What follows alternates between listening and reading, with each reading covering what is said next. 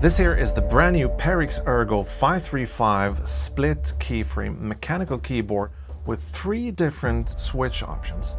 And we'll talk more about these different options and which one of these that might be the best fit for you. But we'll do that in just a minute. Perixx and their products has kind of been on my radar ever since I started looking for an ergonomic left-hand mouse. And believe me, these things are not that common and they're very, very difficult to find. So when I came across the Perixx 718 and 719, I bought both of those, and the 718 turned out to be my daily driver now for about 18 months. So it was kind of a pleasant surprise to find myself on Perixx's radar when they reached out and asked me if I wanted to try their new keyboard. Apart from the ergonomic split keyframe, this keyboard also offers a 2-stage reverse tilt. Now, this is something for all of you out there that likes to alternate between standing and sitting down while typing. Another nice feature, or maybe it's more of a touch, is the 1.8 meter long braided cable. Now, this cable, and I'm a huge fan of braided cables, should be long enough to fit most setups out there. The onboard key customization lets you create complex key actions, and it also lets you remap different keys on both Windows and Mac computers. Now, this can be done on the keyboard itself with no need of any softwares, and for that you're using these tiny little buttons up here. But there is a software available. Unfortunately, that's only available for Windows computers at this time.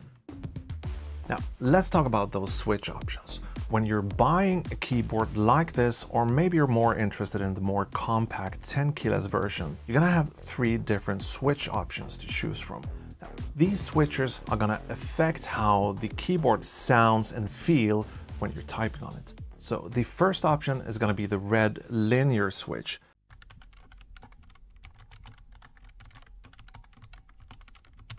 And this switch is going to be the quietest and the smoothest switch out of these 3. And this is going to be perfect if you're working in a public environment, or if you don't want to disturb people around you. Or maybe you're someone like me, like a creator, doing a lot of video and audio recording, and you don't want too much of that clickety-clack in your audio.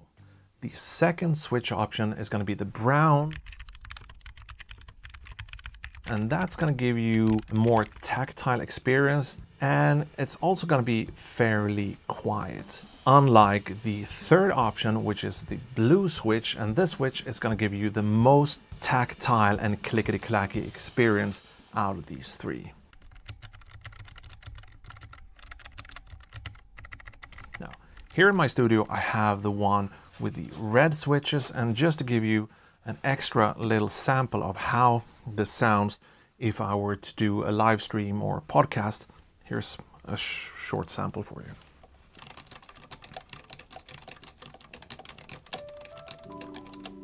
Yeah.